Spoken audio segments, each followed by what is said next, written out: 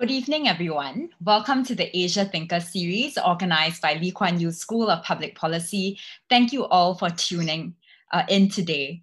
I am Amanda Chong, and I have the pleasure of moderating this debate with two thought leaders in the field of economics and public policy, Professor Danny Kuan and Professor Walter Edgar Teixeira.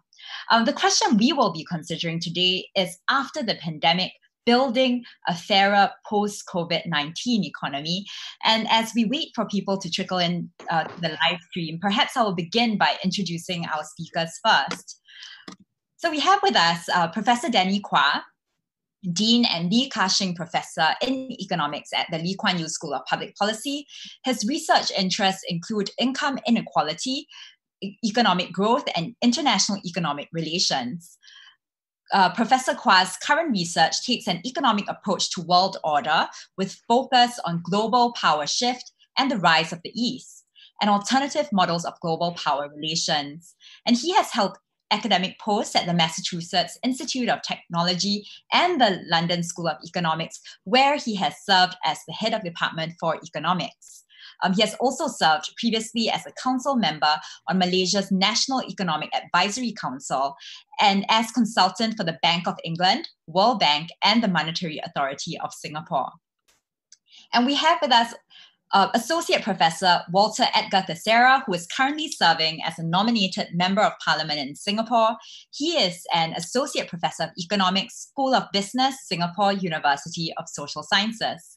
And his areas are applied microeconomics, behavioral and experimental economics, with policy research in the licensed money lending market in Singapore with the Ministry of Law, vehicle quota auctions with the Land Transport Authority, and the Singapore Retirement and Health Survey. He has also served as a research consultant and advisor with the Economic Service of the Ministry of Trade and Industry, the Ministry of National Development, the Ministry of Social and Family Development, and with the Civil Service College. And I am Amanda, a lawyer and poet with no formal economics qualifications, unlike our esteemed panelists. So I really approach this topic as a concerned citizen with a great interest in building a more equal world. What will happen in our 75 minutes together is, first, we will have our esteemed panelists engage in a short debate, followed by a round of questions from me. And we will then open up questions from the floor. So please do contribute your questions in the comments box right below this Facebook Live video. So we have seen that the pandemic has exposed and deepened fault lines of inequality around the world, as the burdens have disproportionately fallen on those who can least afford to bear them. And we are seeing how unemployment worldwide has hit those in the service economy who typically do not have a wide berth of savings. And we have come up against the incongruity of how many essential workers bear considerable health risks of working through a pandemic and yet do not have wages commensurate to the importance of their jobs. And in Singapore, we have seen the full social cost of our economy's heavy reliance on low-wage foreign workers housed in cramped conditions. And in the US, the Black Lives Matter protests have highlighted not only police brutality, but also the deeper inequalities in access to housing, social protection, and medical care amongst Black Americans. And these fault lines of inequality, if left unchecked, can compromise the country's capacity to remain economically and politically stable, as they erode the social compact between individuals, institutions, and the government. Yet, this also presents an unprecedented opportunity for change, as governments worldwide are rethinking economic policies in the wake of the pandemic. The question then for our panelists is, should governments prioritize the management of inequality issues? What are the kinds of trade-offs that governments should be prepared to make to achieve a fairer economy post-COVID-19? So let us begin by hearing from our first speaker on this topic, Professor Danny Kuan. Thank you, Amanda, and good evening, everyone who's tuned in.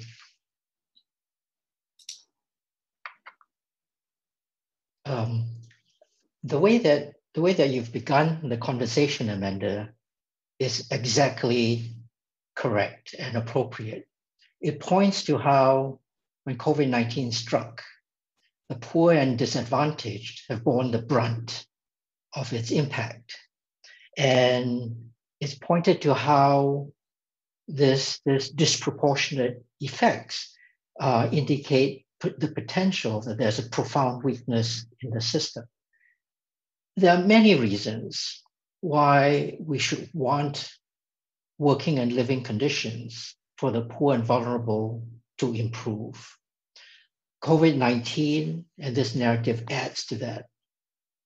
I would like to make, in the time that I've got, 3 points. The first point is that by focusing on this narrative, inequality, poor and vulnerable, COVID-19, disproportionate impact, profound weakness, we expose ourselves and our policy thinking to yet other blind spots. This narrative, correct that it is not sufficient. The second point I want to make is that in the case that I'm going to develop, inequality is not the culprit. We need to look somewhere else if we're going to be looking for profound weaknesses in the system. And the third point I want to make is actually perhaps an optimistic one in the midst of all this COVID-19 dystopian environment that we see around us. That COVID-19 actually might contain within it the seed for how a better, more egalitarian, fairer society might emerge. Okay.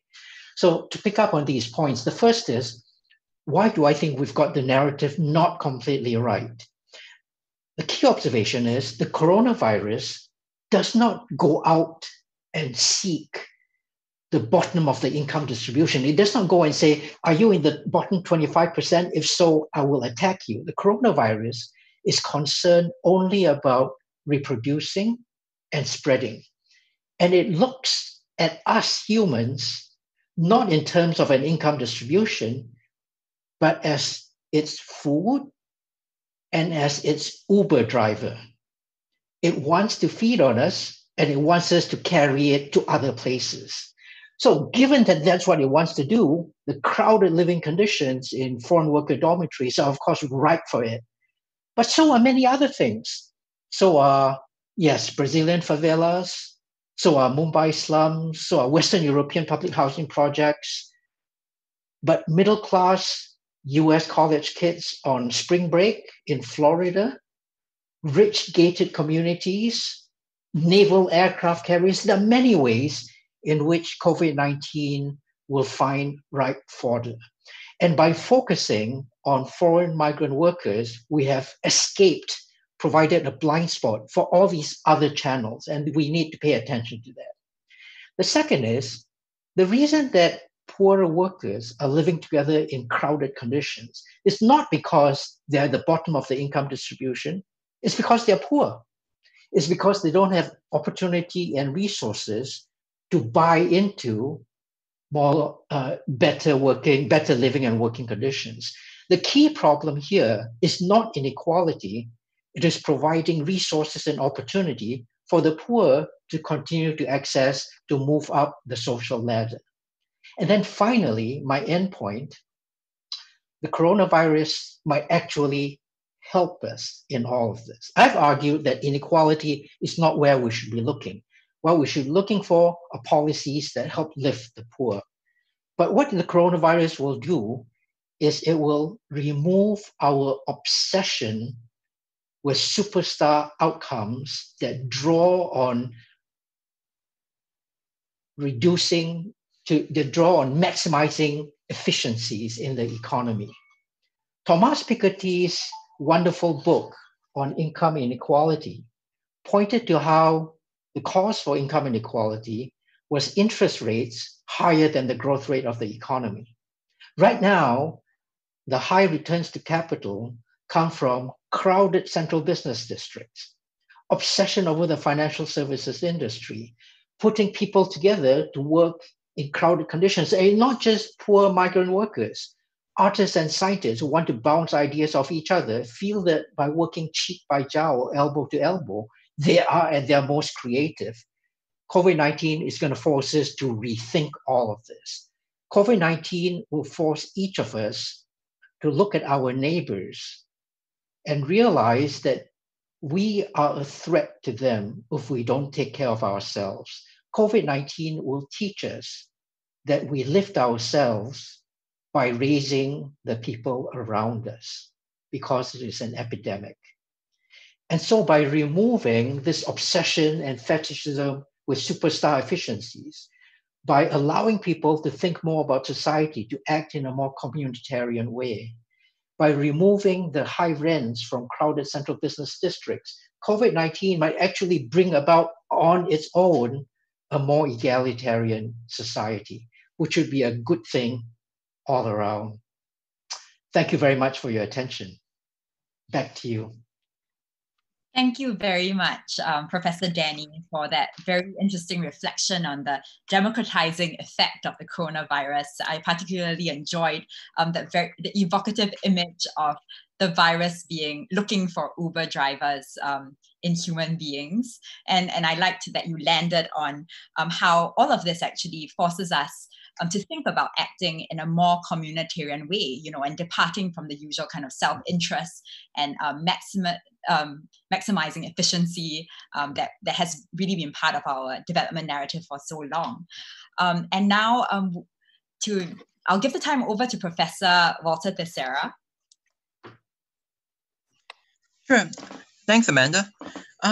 So I think what the response to the COVID-19 pandemic by governments worldwide has really shown me is that there's been a systematic failure in many governments to actually understand and account for the effects of excessive inequality in policy making. And I think there are really two problems relating to high inequality that have characterized the COVID-19 policy response worldwide. First, I think many governments had great difficulty understanding ex ante that disparities in underlying health conditions, in the types of conditions of work people are under, living conditions, access to healthcare, all of these play a huge role in affecting the relative risk. And because of that, the death toll in some places has been much higher than it should have been. I'll give you just one example. COVID-19 outbreaks in care homes in North America, they've been linked to practices such as care workers working across multiple homes and reporting for work when they're sick. But why is that the case? It's because wages are low, job security is poor, many care workers cannot survive without taking on multiple jobs or working when they're sick. And the root cause, you see, is that a lot of countries lack comprehensive social protection systems and regulations that address excessive inequality and the imbalance of power at work. And because of that, many workers are choosing between feeding their families and protecting public health. So it's the structure of our healthcare systems and the economy which prioritizes efficiency and often shifts the burden of reducing costs onto low-wage workers that's actually played a role in increasing the public health risks. And at this point, I think I want to agree with Professor Kuan that, the COVID-19 pandemic doesn't choose low-wage workers or vulnerable people to attack. But I think the question we have to ask ourselves is, do these workers actually have a meaningful choice? I have a choice. I can work from home. I can choose, for example, to prioritize my health and that of my family over earning an income because I've got quite a bit of savings. But a lot of workers out there do not have these choices. So I think I think we have to go one step further and just say that the virus doesn't attack poor people. In particular, we have to recognize that poor people, because of the structure of the system, don't have meaningful choices they can make to avoid the virus sometimes. Okay. Second, I think governments have had difficulty appreciating how policies to contain the public health risk from COVID-19 actually made existing unaddressed inequalities in society worse. And the lockdown, for example, we all know they've hurt the poor disproportionately because social services and social safety nets haven't been able to catch up. And we've also seen there have been two parallel economic worlds. You've got one world for the well-off, technology-enabled professionals. They work from home. They've been paid throughout. You've got another world for informal and essential workers who've had their incomes collapse or they've had to go out and face COVID-19 risks to earn a living. I mean, when we started all of these lockdown policies, we didn't know much about transmission and fatality rates. And I think we were right on balance to prioritize public health. But we're committing staggering resources to protect the lives of the most vulnerable, and yet we're not willing to commit the same magnitude of resources to addressing these inequalities in the interest of improving public welfare. So going into the recovery now, I think the risk is that governments are going to be focused on economic recovery and employment without addressing these underlying structural problems in labor markets and the economy that subject too many workers to poorly paid and insecure work. There's going to be intense competition for jobs. That means benefits and wages will be under pressure. In the short run, this is going to look like a success story because boosting employment, that's more sustainable than indefinite welfare. I think we all agree on that. But in the long run, the pre-existing weaknesses that made many of our societies so vulnerable to COVID-19 are not going to get addressed if we just stop there. So what I'm arguing here is not for a plan to eliminate inequality per se. Some inequality might be inherent to the way that the global economy and many societies are organized. The job of public policy rather is to address the consequences of these inequalities in a way that improves public welfare. If we don't address this, it leaves us more vulnerable to the next outbreak. And I think that's where we have a lot of work to do. Thank you. Thanks very much, Walter, for really sharpening our focus to look at the structural inequalities in society, especially in the labor markets. And I think the metaphor that stood out to me really was the parallel worlds of your telecommuting PMETs versus your essential workers, and how all of that is really evidence of shifting the burden, of how the economy has shifted the burden into certain people in order to remain more efficient. And I thought that we would begin this discussion by going back to first principles, because the Lee Kuan Yew School of Public Policy team did a poll prior to this panel on various social media platforms, and we found that 90% of people voted that countries should focus on building a stable and fairer economy over economic growth.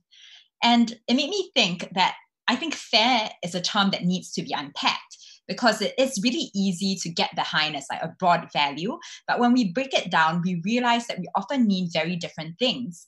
And I know that Danny has argued in his academic writing that what countries should be looking at is social mobility rather than inequality as a metric for fairness. And Walter, you just mentioned this idea of having meaningful choices. So my question to the both of you is, what does a fairer economy or fairness mean to you? And I ask this question in a broad philosophical sense. So what metrics, economics or otherwise, should we be paying attention to as we consider fairness? Oh, Professor Danny, I think you're on mute, but please feel free to address the question. Okay, no, I was indicating that I thought Walter might want to go first, but I'm happy to take up the challenge, Amanda. I would like to address your question, if I may, also by reflecting on some of the things that Walter has said. And I think that Walter might then be able to come back on this. Your question about what each of us thinks about as fairness, I base what I think about this on the studies that I've undertaken of how inequality and social dynamics have changed around the world. There's no society where there's no inequality, none. And I also realized that in some societies where inequality is actually quite low, those might not be very pleasant societies to live in. If I were given fair choice, I would opt out of them. You can have a society that's completely egalitarian. Everybody has exactly the same level of income, but everyone is dirt poor. That would be fertile ground for COVID-19 because there's no getting out. Everybody is a target. So it's not inequality being high or low. that's critical for either COVID-19 or for fairness, in my view. For fairness, in my view, is it's very much tied with ideas about democracy and other ideals. It's that there be a level playing field. Everybody gets a fair shot. There's fairness, there's opportunity, and resources made available. There's opportunity for everyone, and resources made available for those who have, through no fault of their own, suffered disadvantages. So they're born into unfortunate circumstances. They need a helping hand. Those are good, in my view, good societies to be in. Okay. And fairness in that description does not mean no inequality. Conversely, inequality does not mean that there's no fairness. So to pick up on this, and I would like at this point to reflect on what Walter said, and maybe Walter can come back in his response. Because Walter says very correctly that right now, COVID targets the poor and vulnerable. Well, unfortunate circumstances, they have to make choices such that they expose themselves even more to the disease. And all of that is absolutely accurate, lamentable. We should fix that. Is that an issue of inequality, though? Because I could imagine a society where everyone is equally poor, everybody has to do that. And in terms of our view of COVID-19, what it seeks to do, it does not go around to societies and say to people, oh, are you in the bottom 10% of the population? Because if you are, I am for you. But if you're in the top 90%, in the top 10%, I will not. COVID-19 does not do that. It looks at crowded situations. So the crowded conditions that Walter describes that COVID-19 has attacked also would be the same reasoning where it attacks middle-class PMET workers who are commuting to work on a commuter train in Connecticut, the United States, say, or who are clustered together in a central business district at a business lunch. It doesn't matter to the coronavirus. All it cares is whether you are rich or poor, top 10%, bottom 40%, all that matters is in a crowded situation, you are food, you are its transportation. So it's not inequality. That's the critical thing here, is that the poor at this point don't have the opportunity and resources to buy themselves out of that crowded situation. The rich people choose to put themselves in that situation. The solution to that is not to eradicate inequality or to lower it, but to give the poor and vulnerable more opportunity and resources to allow them to be able to choose to buy out of that situation. And the kind of social compact that we should be aiming for is a compact that focuses on the well-being of the poor, weak, and vulnerable, not a social compact that looks with skewed eyes at inequality, as whether it's good or bad. Let me end there, and then we can come back to this on your fairness issue, Amanda. Thank you. Walter, would you like to respond to Danny on this? Yeah, I guess I'd like to first talk a bit about fairness, I think from the viewpoint of economics, and then maybe I'll talk a bit about, about my response to Danny's comments. Okay, so I think, I think on fairness, it's always been a bit of a difficult topic for economists because there's no objective, I think, definition of fairness. But nonetheless, there is research in economics that does look at it. For example, if you look at the pioneering research from Kahneman, Knetch, and Taylor, they show that people care about fairness and they make economic decisions based on their sense of fair play. It really matters. And I think the important point I want to highlight here is that there's actually a contrast between people's sense of fairness and market forces. Let me give you a very classic example from their research. They ask people, imagine that you've got a store in town, it sells snow shovels. And, normally it sells for, let's say, $10 or something. And all of a sudden, there's a big snowstorm, and guess what? People really need to buy these snow shovels.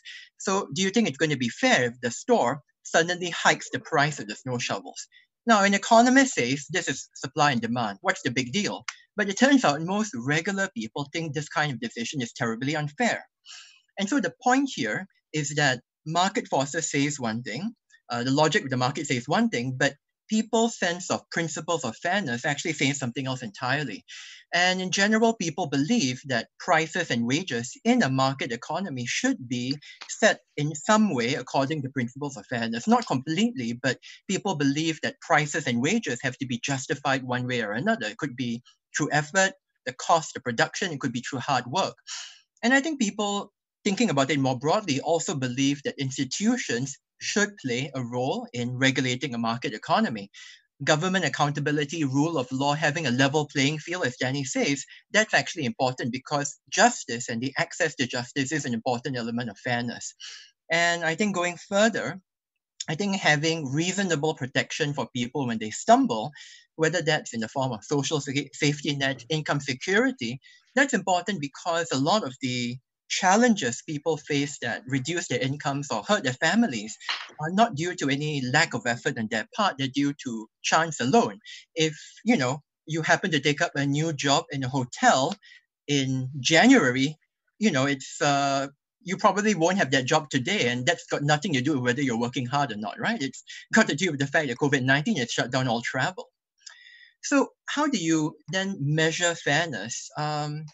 I think it's going to be hard to measure it directly, but I would argue that because I think it's an important fundamental human principle, it has to contribute, I think, in some way to our sense of societal well-being. And what we see worldwide is that, surveys suggest that economies with institutions and outcomes that we think seem fair, democratic institutions, the rule of law, stakeholder capitalism, social safety nets, they also have populations who express high well-being. And I'm going to agree here with Danny, of course, that I think a population would not express a high level of well-being if they were equal, but everybody there was, quite dirt poor. That would be very difficult. That would be a very difficult life to live in. But the point I want to make, I think, in response to him is that if we've got sufficient resources, and I think we do in Singapore, I think we do in any sufficiently developed economy, then isn't it a shame that we're not willing or able to direct some more of those resources towards providing these protections for the most vulnerable among us? Unless we're making the argument, and I don't think Danny is making an argument, that inequality is necessary for societal progress, for income gains. And what I mean here is a high level of inequality is actually necessary to drive this forward somehow. I'm not sure why we can't use some of these excess resources that we have to try to address some of these issues. Not because, we're trying to drive down the Gini coefficient to a certain level just because we think arbitrarily that's a good thing or a bad thing. I think it's about addressing the real weaknesses and the real challenges that people, especially poorer workers, face in a society.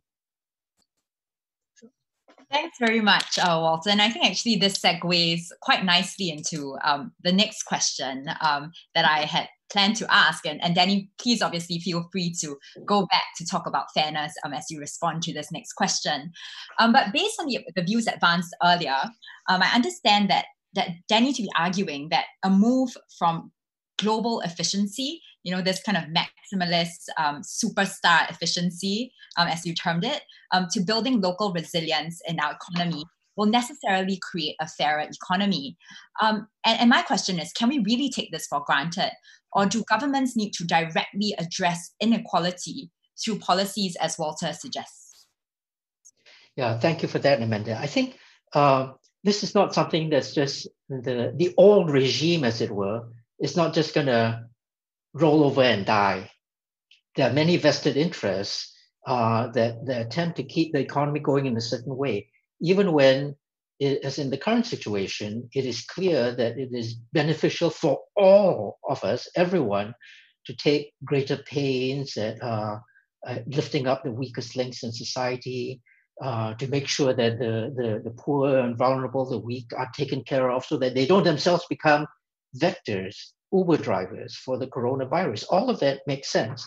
And none of that is going to happen automatically. However, there is an organic direction. The organic forces are pushing in the direction against the kind of system that we have seen over the late 20th century. This headlong rush for squeezing out, every single inefficiency in the system, and people getting paid huge amounts for doing that. Collateralized debt obligations, securitized financial assets, ever more innovative financial instruments were a way that people were using, the financial services industry was using to squeeze out every last iota of inefficiency in our system. And in doing that, brought the system to a state of fragility that in the 2008 global financial crisis, the global economy collapsed almost as badly as it's collapsing now. So, and that was entirely human-made, entirely artificial. So none of this is going to be automatic. However, there are underlying forces at work. So again, Thomas Piketty's, grand thesis on capitalism and inequality is a very simple idea, and it's a very automatic one. It says when you've got capital assets that earn higher rates of return than the rest of the economy is growing, inequality is going to rise. That's it. That's the only story there. And what I'm saying is that the COVID-19 situation, pandemic, and its recovery will actually attempt to reverse that inequality, will attempt to push those forces in the opposite direction.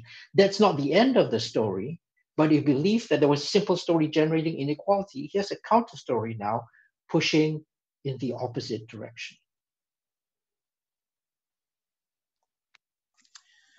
So I think there's no direct connection necessarily between globalization, the global efficiency that we've seen, and I mean between reducing, for example, our exposure to globalization or global efficiency and improving inequality or just improving outcomes, I think, at the local level.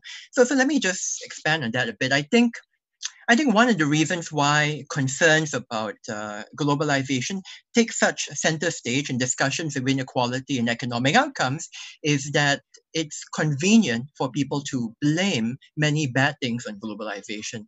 I mean, global markets for capital and labor, they often result in changes at the local level that people think are deeply unfair. When your factory closes down because, setting up the factory again in another country is going to be much cheaper for the company and therefore they're going to make more profits. Of course, to the workers, that seems like a terribly unfair result. When you've got fairly, open immigration for labor and as a result of that, you're seeing more competition for jobs and your employer has less pressure to raise wages, you think that's very unfair.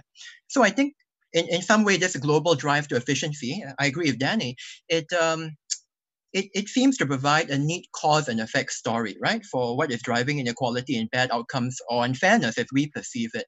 But I think it's also possible that inequality is unfortunately a feature of human society at some scale. And to some extent, perhaps, the desire to exploit others could also be an inherent feature of human society. And so it's actually kind of a miracle, if you think about it, that we've developed societal systems to try to curb our own tendencies to do this. I think, so let's think about a world which is less globally connected and more local. Would inequality and would unfairness be lower automatically because of it? I think it may be correct to assume that social connectedness could make people less likely to exploit each other. For example, if you've got a firm and all your employees in Singapore are local, it is possible that you might treat them better, you might be more sympathetic to them, you might, work out things in a more stakeholder-oriented way compared to the case when you are hiring a lot of what seems to you to be fairly faceless and interchangeable foreign workers. Okay, but I think you cannot rely on this. And I think, to sound a note of caution, I think we have to remember that, institutions like slavery were terrible, and yet a number of slave owners seem to sincerely believe that they were doing the best they could for their slaves. I mean, there are documents, there are records of slave owners justifying their behavior according to that principle. And so I think, what should give us some pause for concern here is that unless we're in a situation where we're truly able to treat others as stakeholders, our employees as equal partners in our enterprise, we really have to see people as equal human beings. Without that, I think we cannot rely on just local production, local employment, reliance on local markets. We can't rely on that alone to address problems of inequality and unfairness. Yeah, we do need, I think, government policy. Can I follow up on what Walter just said? His last statement, we need government policy. And I realized, Amanda, that was your question as well. Do we need government policy? And in particular, in your gentle poet's way, you didn't phrase the follow-on question is what kind of policies do we actually need, rather than do we need it or not? So let me try and answer both, the direction that both of you were saying. What kind of policies? Because it might sound like I'm being, particularly, just looking at the world with rose-tinted glasses. COVID-19, once it's over, will be in a flatter income distribution. I'm not saying that at all. I'm saying that it's pushing the forces in the other direction. What are the concrete things governments, policymakers might want to think about? Okay, so the first thing is COVID-19 is far from over. We're still, as PM Lee said a few minutes ago, we're only at the end of the beginning. We're not even, anywhere close to having a vaccine or anything else. So we need to move very carefully. And COVID-19 and other pandemics or other public health emergencies like this can only be repaired by governments, the state, civil society, and all the rest of the community coming together. No single agent will be able to fix this by themselves, but it comes from applying science, but also changing our social behavior. Everybody has to play a part. Now, if we take that and we say, how does that bear on the inequality issue? How do we nudge the COVID-19 sort of story along so that we get a better outcome in inequality? It seems to me that in addition to all the things that we already have to do to try and mitigate and recover from COVID-19, there are specific things we can think about in terms of inequality. The world in general takes two kinds of approaches to inequality. One is an approach that restricts people's freedoms, and the other is an approach that opens up people's freedoms, allows them to do more. And both of these are potential ways forwards. So what are the strategies, what are policies and measures that restrict people's freedoms? Punitive wealth taxes, exorbitantly high income taxes to try and redistribute. These things confine the behavior of specific segments of the population, restrictions on capital and labor flows. And in a sort of brutal arithmetic sense, you can lower inequality that way. And for some observers, there's a sense of job done. We have lowered inequality that way. But I think it would be very unsatisfactory for a society like ours that sees itself sustaining a trajectory going forwards if we left the story at that. What we need to think about are measures that help bring about the COVID-19 recovery, but that open up people's freedoms. Okay? And what are those? Well, these are measures that actually I see in some nations around us, but not all. Subsidizing job opportunities, okay. Allowing firms job support so they can smooth out fluctuations in labor demand. These help mitigate COVID-19's economic impact. They help the poor and vulnerable. They keep societies on a stable trajectory, and they allow a resumption of economic activity as recovery happens. These are things that open up opportunities. Longer term, schooling, reskilling, upskilling, improving access to education, all of these things will help both the COVID-19 mitigation and recovery and open up opportunities for people to a more egalitarian society, to a fairer society. So I think there are very specific things governments and policymakers can do. It's not just, let's wait for COVID-19 to be over, because then we'll be okay. Back to you, Amanda. Thank you very much. And you have very organically taken the conversation to where I wanted to go to next in talking about institutional and individual behavior. Because in many ways, we have seen that the pandemic has challenged many assumptions about individual and collective good. We see that in panic buying to mask wearing and different attitudes towards both. So how has the pandemic impacted individual and institutional behavior in relation to the economy? And are there any new impulses that militate against fairness that we need to look out for? Or what does this mean for fairness in the long run, like all these changes in institutional and individual behavior? Excellent. Well, Walter, you go ahead. Yeah. Sure. So I think first I want to say that the individual behaviors we've seen in response to COVID-19 are not all bad.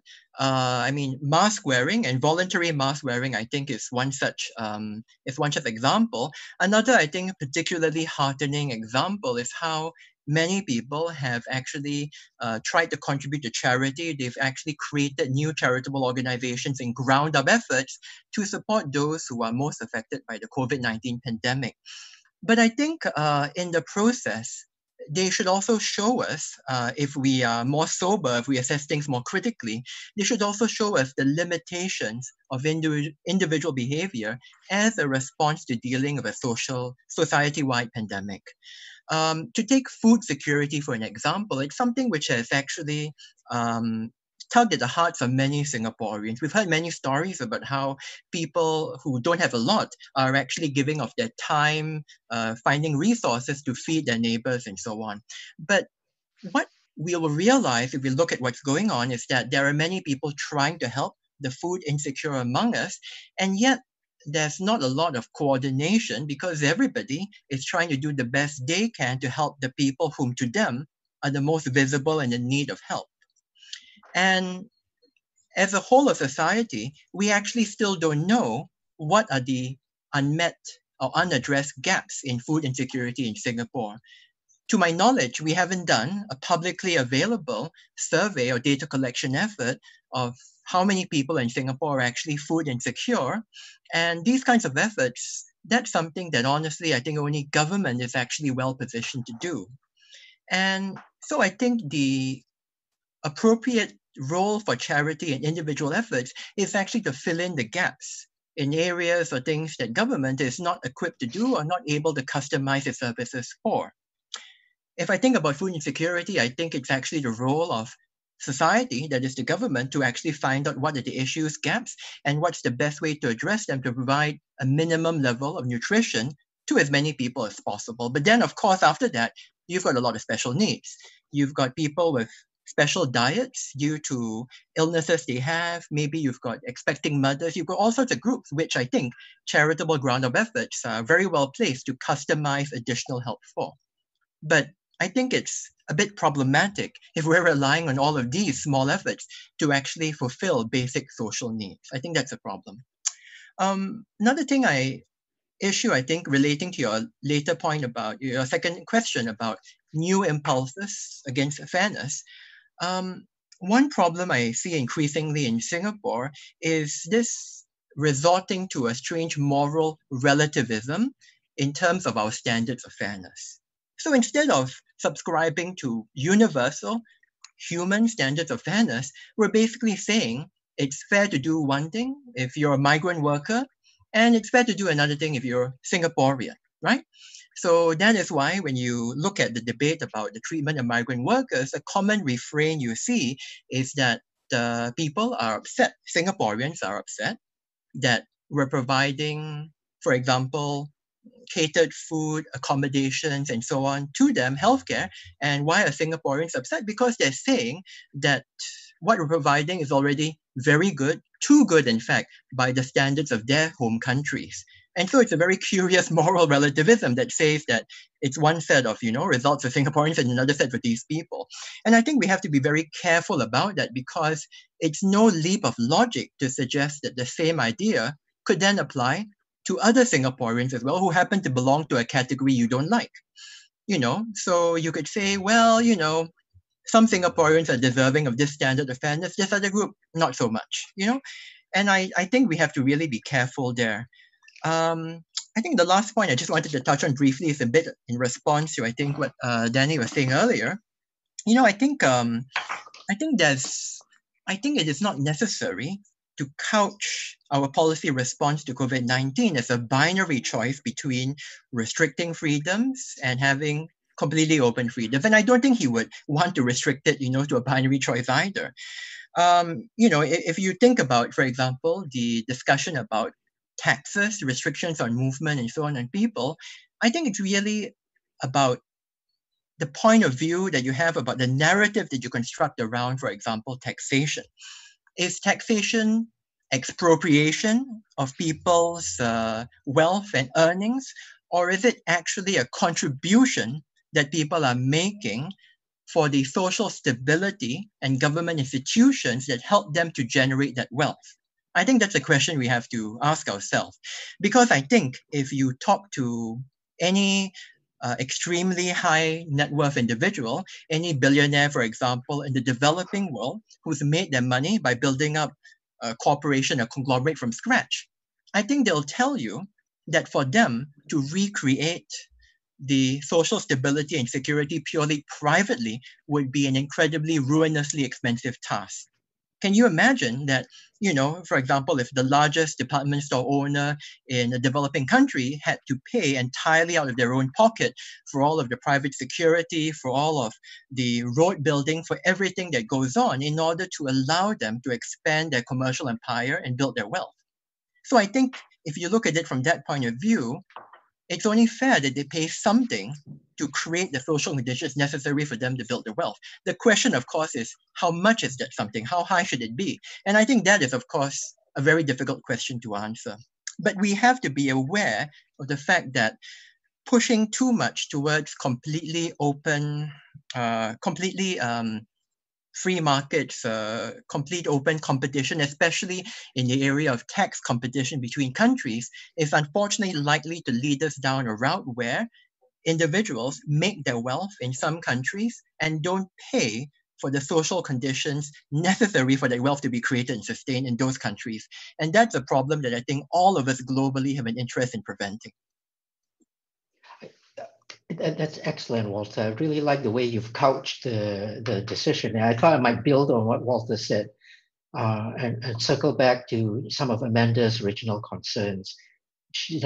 This potential tension between individual behavior and what works for society, what works for the community, which is what Walter was describing as well. Or put it down even more succinctly, how do you get people to do the right thing? How do you get people to do the right thing, not just for themselves, but for their neighborhoods, for their families and friends, the community they live in, and the society that they are part of? How do we align incentives so that individuals end up doing what's good for the society, for the community? That's what we're trying to build here. And we're here discussing, having a conversation about whether COVID-19 enables an architecture that helps us do that. Now, it used to be in normal times, by normal times, I mean pre-COVID-19, pre-deglobalization, going all the way back to the early 2000s, late 1990s. There was a simple way to think about this, and that was maybe a Western-style liberal ideal. You do good in society by doing well for yourself, by building your business, by pursuing your interests, by being the entrepreneur. You have advanced society. So all you ever need to do is be concerned about your own individual bottom line. And then the world changed. We had the 2008 global financial crisis, where we realized financial markets completely failed in achieving that kind of optimality. And now we've got like the mother of all global externalities, a coronavirus, where my behavior transmits the virus to my neighbors. This is like the complete opposite of the world 20, 25 years ago. How do we repair this when we no longer have that simple dictum? Do good for society by doing well for yourself. I think that what we're trying to do now at the school and elsewhere is trying to engage in research that looks at, in technical terms, what economists think about as externalities. And here, issues of trust, the social compact, all become hugely important. The social compact that Senior Minister Tharman was describing when he said, this is what we need to do going forwards to keep our people together, to keep our people socially coherent. My colleague, Alfred Wu, just finished the study where he considered whether levels of trust across different jurisdictions help predict levels of trust in the government, in the authorities, help predict face mask wearing behavior, conformity to social distancing, all that. And it turns out, yes, if you trust the people who are telling you to do these things, you are more likely to do that. The opposite extreme we see, in among elsewhere in the world, the United States, where people are going around saying if you wear a face mask, you are being un-American. You are not doing what the nation wants you to do, which is like the complete opposite of what the entire world at this point believes. We used to worry about how authoritarian states like North Korea had one level of sensibility inside while the rest of the world believes something else. Now we're seeing that kind of sensibility emerge in the most open among the oldest of democracies. The whole world's been turned upside down. What do we do to come back to aligning people's incentives so that they end up doing the right thing? I think what it means is to continue to build the fabric of civil society, to continue for engagement and conversations like this, and research like my colleagues at the school to help us understand what it is that keeps the social compact together. Because we no longer have the old adage, just do well for yourselves and you'll end up doing good for society. So I think it really is something completely different that we need to navigate. And we need to do that cautiously. We need to do that in a way that doesn't close down, shut down personal freedoms. Because it's quite natural to think that. Because, back in the old days, it was personal freedom that drove that narrative. It is so tempting to think the opposite will get us to the right place. It won't. We need to be thinking about individuals and states, civil society, communities, all need to be collaborative in this new world where a sneeze is no longer just something that can be forgiven by someone saying, excuse me, because it's something completely different now. So back to you, Amanda. Thank you very much. And finally, I really wanted to just take this back home to Singapore. And in some ways, I've already done that, referring to the specific social compact that Senior Minister Tharman spoke about, which was of balancing self-effort and selflessness in Singapore culture. So my question in relation to Singapore is that we have been discussing inequality in the global context. And what is similar about inequality in Singapore? And what is different in terms of the forces that are shaping it? And I'm going to tap on a question that I saw in the Facebook comments from Tabby. What can Singapore do to lessen the impact of a global recession to those hit the most within our society? I'll let Walter come in on that first. Yeah. Sure. So first, I think, and this follows on a bit to what Danny was discussing earlier. I think social narratives, our social understanding of why the world is the way it is, it's very important for understanding inequality. One of the things that comes out from research is that people have systematically biased views on the extent and impact of inequality and also the causes of it. For example, there's a lot of interesting research from Professor Stephanie Stancheva at Harvard and others that shows that Americans systematically overestimate the chances of social mobility. They think that they're much more likely to climb up the social mobility ladder than the data actually suggests they really are.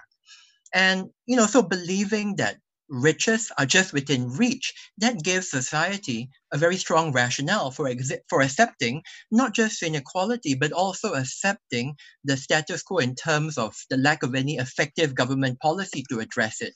Because why would you want government policy to address it when you think that you or your kids have an excellent chance of actually climbing all the way up, right? I mean, that's against your own self-interest. So turning to Singapore, what's our narrative? I think our narrative is probably meritocracy as an explanation for many things, including inequality. And I think meritocracy is not in itself a bad thing.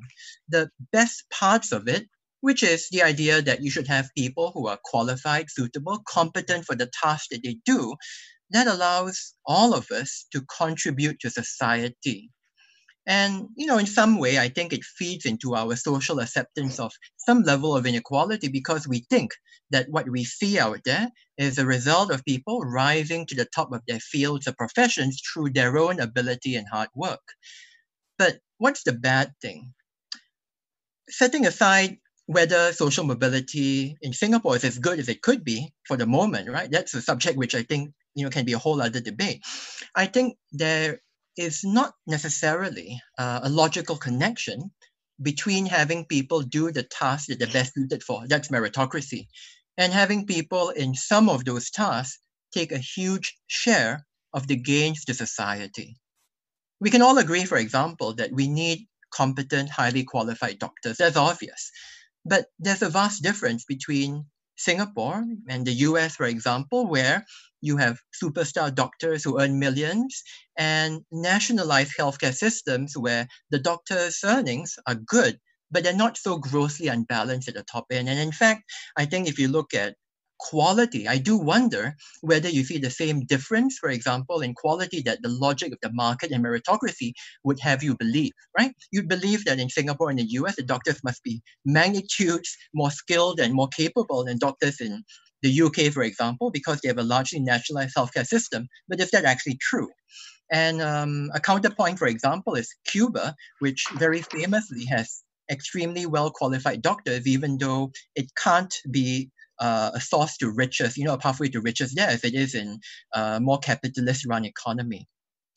So I think for me, dealing with it on a social level, it's about embracing, at least in Singapore, the positive aspects of meritocracy, but not accepting that there must be an immutable connection between that concept of meritocracy and a grossly high level of inequality. I think that's actually part of the key here. Okay, if I may pick up, Amanda, on what Walter said, I would like to also to make some of the same points that he has, but stated maybe slightly differently with different emphases slightly. First is on the question itself, both Amanda from you and from our audience.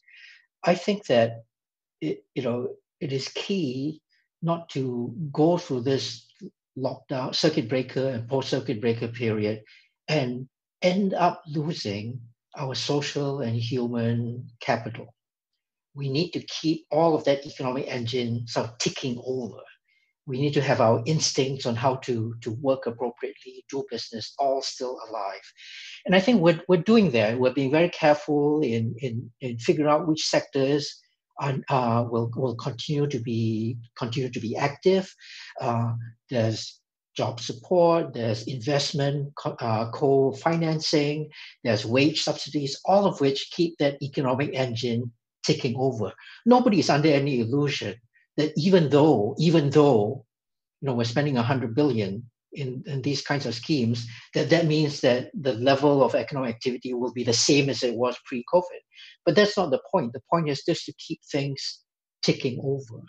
At the same time that we do that, we need to be prepared for the upturn when it comes around, which means upskilling and reskilling, preparing ourselves for a more digital, technology-intensive infrastructure. And it doesn't just mean the PMET classes that work with that. Digital telecommuting, telehealth is something that's been hugely impactful in Indonesia and India among very, very poor people. And we need to be prepared for that kind of change in the way we work. So I think that preparedness is something that we need to keep. And that's a first plank. The second plank is we need to be absolutely ruthless in how we focus in on the challenges that we face.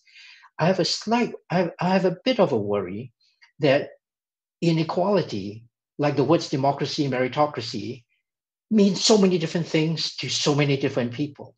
It is so easy to point a finger at inequality and say, this is what's to blame for everything. So I go back to what does the world look like?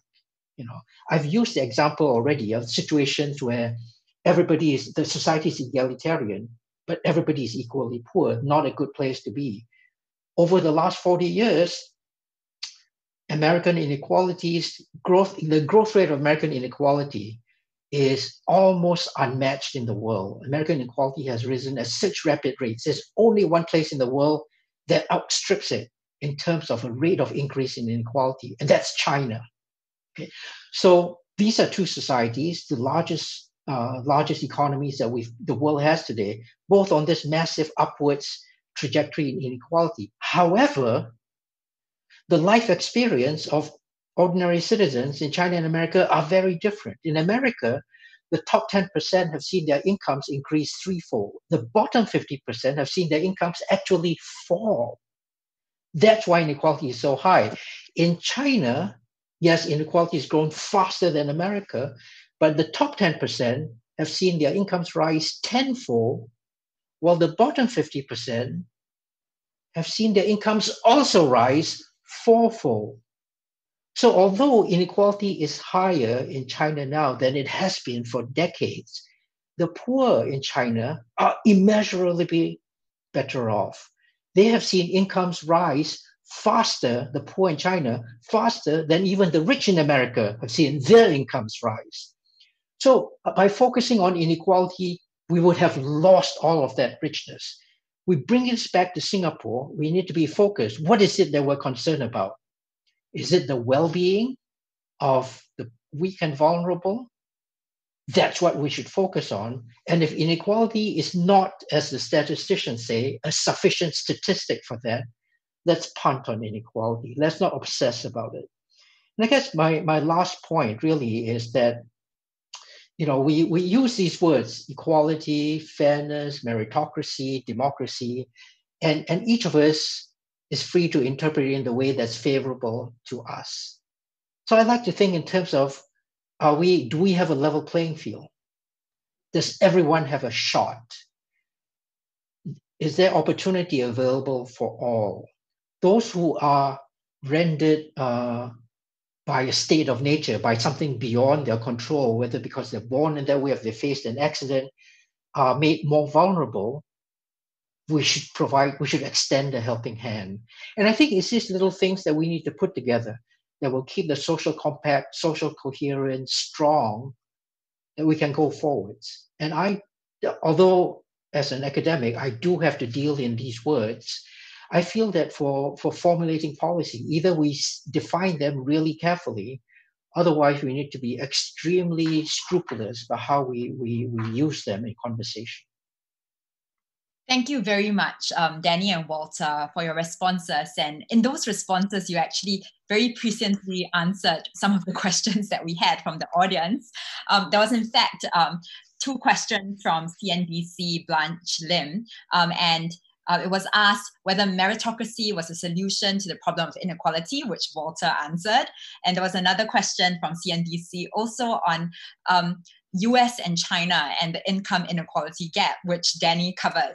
So we actually have managed to get through some of these questions that have been coming up from the floor. But I understand from the organizers that we do have until 6:30 to take further questions from the audience. So I'll just go ahead with asking you a few more. So we have a question from Lupin. To either of the panelists, how will this current crisis lead to eventual deglobalization, and how impactful will this deglobalization be in affecting the Singapore economy in both the long and short run? Who would like to take that question? Walter, do you want to go first? Well, I honestly, I think Danny is actually the real expert here in globalization. But let me just talk a bit about what my concerns are with possible deglobalization in Singapore. But I think he would have a more informed perspective on whether it's going to happen or not. I think what we should be particularly concerned about as Singaporeans is the possibility that the kinds of work we do in Singapore can be easily offshored. And that's something which I think the risk of that has really gone up, I think, with COVID-19, and we work from home for a couple of reasons. One is a lot of the regional headquarters business that we have actually depends crucially on business people being able to travel freely. That's why we have prioritized trying to get travel arrangements back for essential business. We're doing it because we understand that if it doesn't come back, then more and more companies are going to ask the question, why have a regional HQ in Singapore? I'm just going to move it to Jakarta, Bangkok, wherever it is. So that's one risk. The other risk, of course, is that unfortunately, Singaporeans are fairly expensive workers, globally, as expensive as workers in any other key global city. And just like those other key global cities, there's going to be some pressure if work from home, actually works out successfully. It's not just work from home in Singapore, it's work from home anywhere globally. And it means expatriates returning to their home countries, but still overseeing regional operations here. It also means good office jobs, PMAT jobs, going to the region because workers there are cheaper and can perform similar quality of work. So no issue there, right, for the employers. So, so in a way, I think it's part of it is a story of deglobalization, or at least I don't quite know how to describe it. The global process, I think these global processes will go on, but there's no need for these processes, these business value-added processes to take place in Singapore. That's the real threat, I think, that we face. That the rest of the world will just march on by itself, but without Singapore as a key global hub in that. I think that's a real danger that we're facing. Okay. In the interest of time, if I may, I can just make 2 points. One is that exactly as Walter says, I agree with what he says. On the globalization part, I think globalization is something very simple. It's just the increasing ease with which anything that's made on Earth is available to anyone, anywhere on the planet. So if you can have that, then you've got globalization. So, but the way that the world has approached globalization, this actually very modern, almost 25th century Star Trek type idea, is with industrial revolution, 19th century ways of imagining. So we think about creating chains where we move one bit of a screwdriver from here to another part of Earth, and then we move what the screwdriver had operated on to Israel, and then we move that to Singapore, and then it moves, and we stand back and we marvel at that, and we think, wow, that's an amazing web of globalization. That's industrial age globalization. We should be reimagining how it is we achieve this kind of facility of making the things on Earth available to all of humanity. And I think we can do that. But in the meantime, in the short term, because we've inherited this, there is, I think, no question that in the short term, 18 months, 24 months, globalization, economic activity will have to suffer, will suffer. We'll have to rethink global supply chains, the risk associated with how we've drawn them in a way that previously obsessively chased efficiency and paid very little attention to weak links and resilience. We will need to rewire all of that, and that will take time. And then my second point is, how will an economy like Singapore's deal with all of this rewiring? Because not least, tourism, travel are hugely important parts of the Singapore economy, just as being a hub is for knowledge and a range of other things. Here, I would say again, we need to reimagine what the tourism and travel industry is. In the short term, any industry, any economic activity that requires people to be crowded together, there's no way around it. You will suffer. That's it. That's going to happen. Universities will have to rethink. Jetliners will have to rethink. Aircraft carriers, holiday cruises, all of these will have to rethink. Because that old way of doing things is no longer appropriate for a world where there's a pandemic possibility. But then you realize we actually, for a lot of that, we don't actually need people crowded together. If you want to experience things, there are efficient, faster ways to undergo experiences than actually having to physically be there. I know people like to recite, it's different when you're there. But, we didn't used to travel on jetliners. Now we do, and we don't even think twice about it. It's simply a matter of reimagining what's possible. How will Singapore retain its centrality in the world?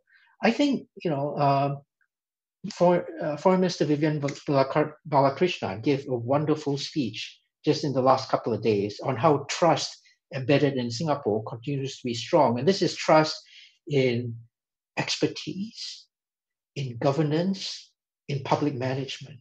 And it's that trust that will not be, that we will need to continue to sustain that will not be undermined by this inability to get crowds together, and that will carry Singapore through into the next line of industrial activity. But we need to shed these old industrial age ideas of how we do business. COVID-19 will accelerate, it will fast forward that. Back to you, Amanda. Thank you very much. And I think in the interest of time, I will ask one question specifically to either panelists, followed by one final question, which we'll treat as the summation and the conclusion of this panel. So this question is for Walter, and it's from Andrew Bing. And the question is, wage inequality across informal / gig sectors, only now recognized as essential, is evidence of a lack of efficiency in terms of recognition / remuneration for services deemed essential. What will it take for our society to recognize that a good level of services demand fair and even good wages? So this is very in line with what you have been speaking up about in Parliament.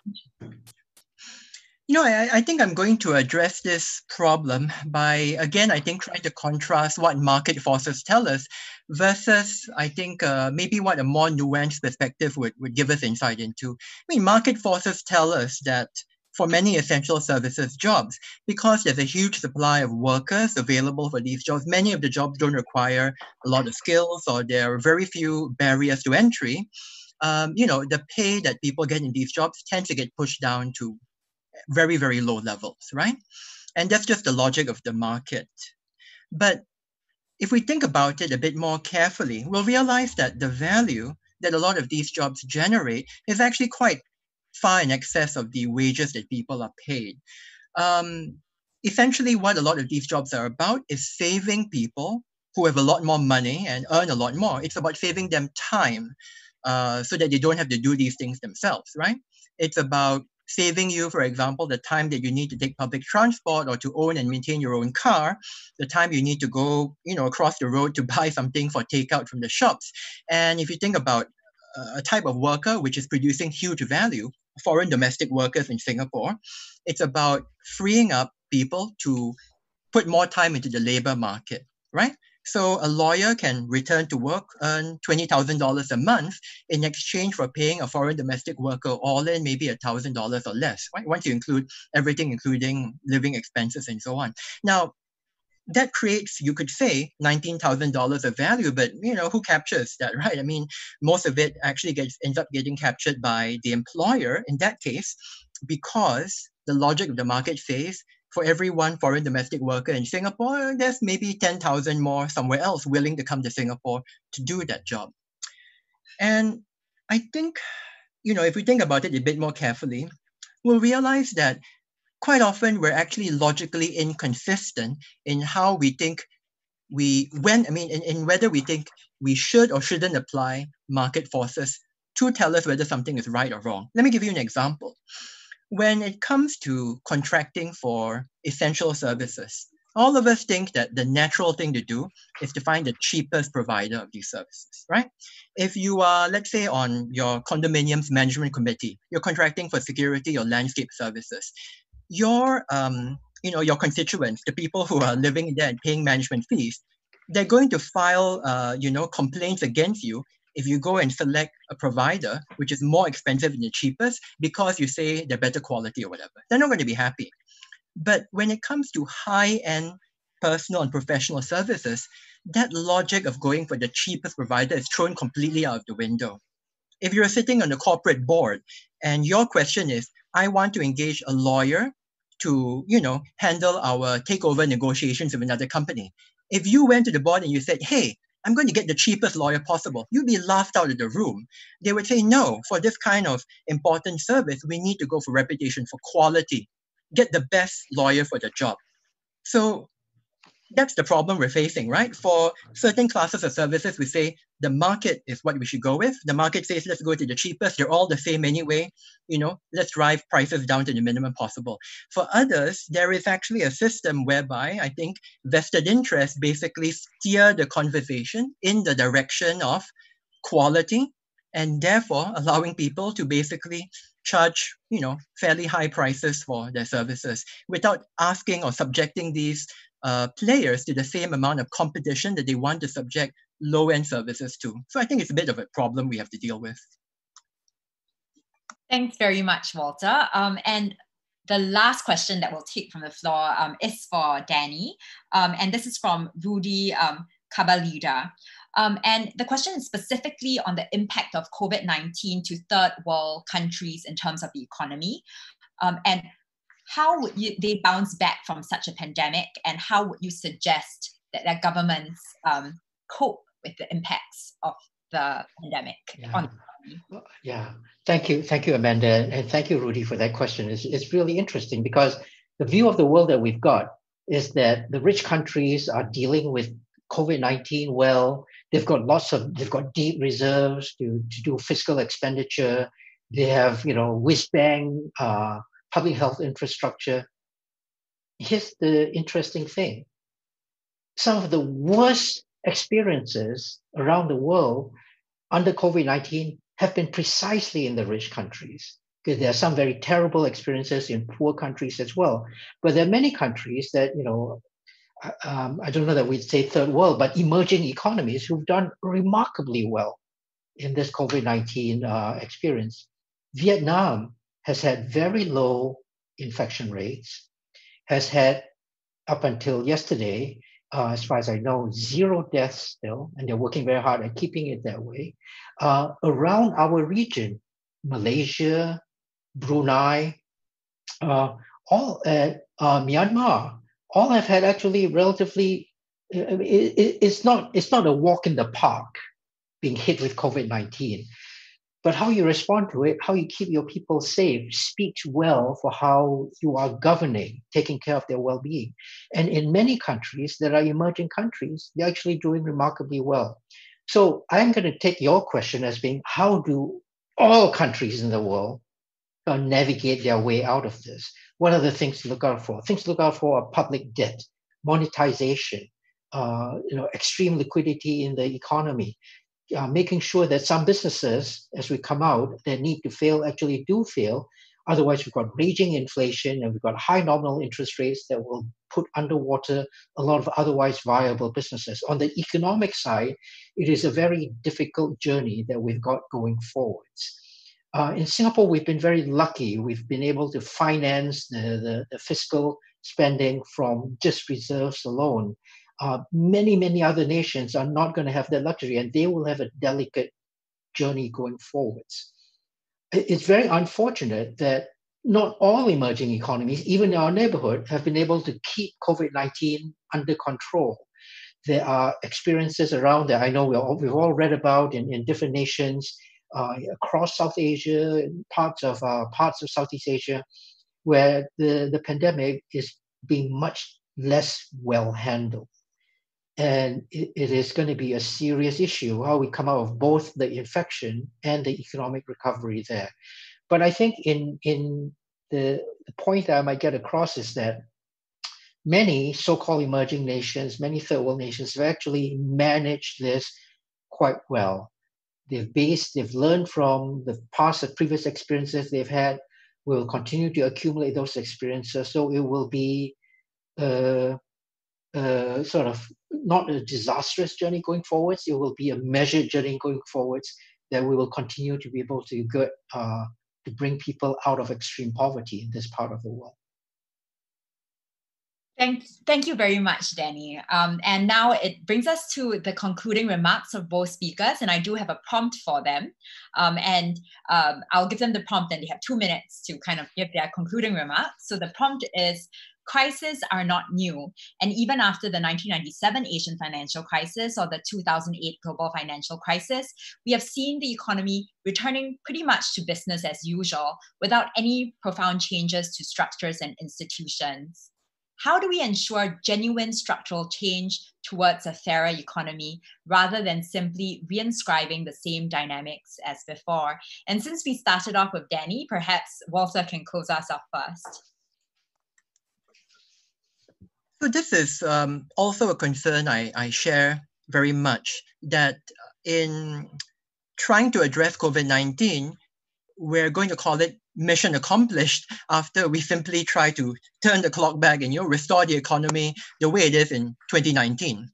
And I think this question should concern more than just progressives who think that structural reform is needed to improve societal outcomes to address the worst effects of excessive inequality. I think it should also concern conservatives, it should concern big business, because I think if they think about the situation more carefully, they should be acutely aware that their ability to build and retain wealth actually depends on social stability. And it really comes back to the narrative.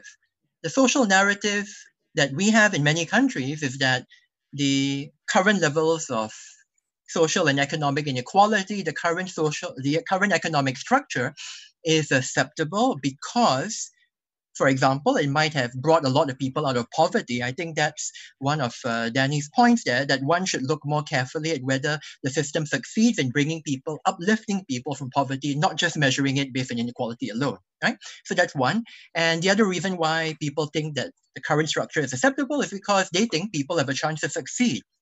But I think this social consensus is more fragile than it appears. I think it rests in many countries on mistaken beliefs that people have about the real nature of the economy and how much social mobility actually exists empirically. So I think the solution is we need more centrism in politics. We need more stakeholder engagement. I think in Singapore's case, I think we need much more participation from civil society, from think tanks, from academics in building ideas for Singapore alongside business, workers, and the government. And I'm also going to agree here with Danny that what we really need is to have, I think, pretty difficult conversations about how to measure success and what we really mean when we throw around these big words like inequality, democracy, stakeholders, and so on, because I think we have to know what we're aiming for. Otherwise, all we'll have is a lot of conversations and not much practical progress at the end of it. So that's it, I think. Thank you. Okay. Thank you, Amanda, for that question also. It's a wonderful question. I might also add to your list of other things that we've gone through: SARS 2003, MERS, Ebola, a range of other pandemics. So let me say, why didn't the world change after those? Why in this conversation am I pushing the line that the world could well change as a result? I think there are a number of reasons. SARS 2003, for all the scary things that it was in this part of the world, was actually relatively localized and short-lived. Basically, within 4 months, Singapore was declared SARS-free, right? Within a very short time, China itself was also. And so we in this part of the world actually got good things out of that. We developed a playbook for how to deal with these things. So even though it was short-lived, it did change the world, at least here. And actually benefited us hugely that when January 2020 came around, we had a playbook to go to. Okay, the rest of the world did not. Asian financial crisis, 1997, global financial crisis, 2008. Those were large. Asian financial crisis was relatively localized. Global financial crisis was actually localized in the transatlantic region. It was mostly a North America and Western European phenomenon, but it did bring the global economy to the brink of disaster. I think that the reason there were lots of changes that came out of that, there were not more fundamental changes because for many people in the world, these large financial crises were distant, abstract things. They understood that their pension money wasn't as strong. They understood that they had lost an investment. But collateralized debt obligations, changing regulations, capture of interests of regulators, that was all somebody else's problem. It didn't have to do with them. And the vested interests that kept that system going remained. No prominent banker went to prison or suffered for the global financial crisis. A lot of the practice on financial innovation, securitization has remained because it was all distant and abstract. Vested interests did not change. So previously we had localized problems. They were short-term. Vested interests remained, and they were distant and remote. All of that changed with 2020 and the current COVID-19, because it's suddenly become deeply personal. We are now for a long time potential carriers. And we look around at our neighbors and we check out, are they wearing a mask? Are they doing social distancing? It has become something extremely personal. This time, it is personal. And while all that's happening, the economic impact is huge. I mean, the IMF is estimating perhaps 4 to 5, maybe 6 to 7% decline in global economic activity. Just one fact: in the United States, the unemployment rate is the highest that it's been in 90 years. And it took only 60 days to get there from the lowest that it's been in the last 50 years. This is a shock that has a depth and a scale and a spread that's unprecedented at the same time that it's deeply personal. So although for all the bad things that's happening, for all the things that our governments need to be doing to bring us out of this, I do feel that it is really shaking up the system, and it will move us forwards if we are sensible and wise about it to something better. So back to you, Amanda. Thank you very much to our two professors of economics, Professor Danny Kuan and Professor Walter Teixeira, for bringing us a conversation that extended far beyond the economy to touch upon social narrative, social compacts, the difficult conversations we need to have politically, and right down to the very personal nature of this crisis. Us and our bodies as carriers of this virus. And thank you very much to our audience on the webcast for joining in, and have a lovely Tuesday evening. Thank you, everyone. Thank you. Thank you. Thank you, Amanda.